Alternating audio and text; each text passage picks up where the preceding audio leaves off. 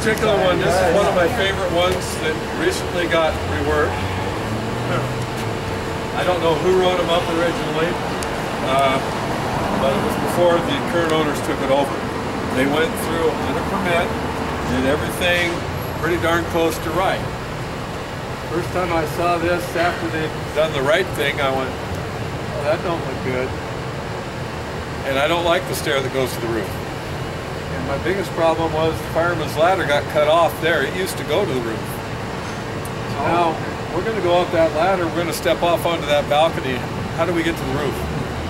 There's a door. Well, there's a set of stairs there, right? So you just skinny your way across the face of that building. I have pictures on my phone of me with my foot there. I have that much room beyond the end of my foot between the building and the stringer on that stair going up. Full turnouts, not going to happen.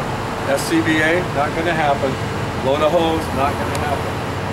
I'm still trying to find out who the responsible party was on the city's side of that. It has been reported, and I did pass it on to my local engine company and said, boys might want to come take a look at this one and figure out what you're going to do. That's not a pretty picture. It's not what we expect.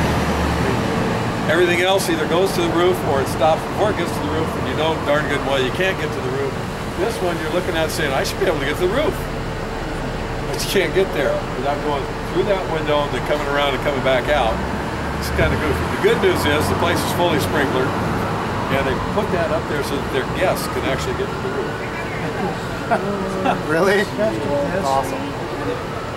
That was not, they had not put that on there yet.